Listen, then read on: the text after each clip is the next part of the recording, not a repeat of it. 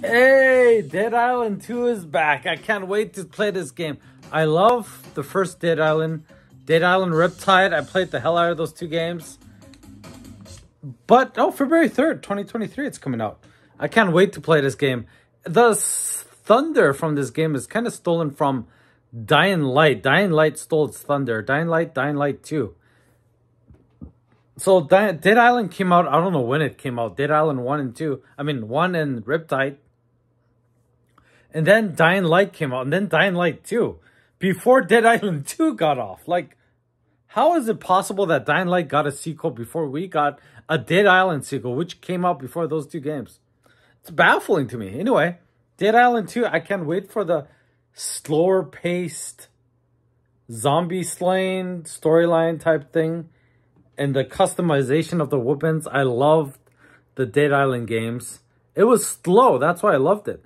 Dying Light was fast-paced and had its own moments.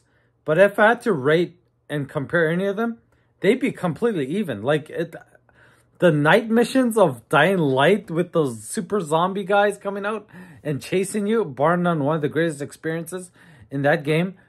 And in the original Dead Island, just the customization of the weapons and just complete zombie slaying. I love the slowness of that game and the fast-paced nature of the Dying Light series.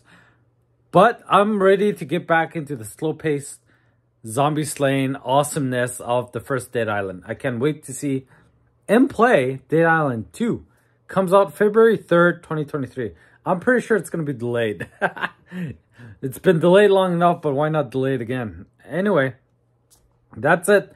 Dead Island 2 officially coming out. I can't wait to play it. Awesome trailer. And yeah, I'm looking forward to it. Peace out. I think this is the last trailer for Gamescom opening night.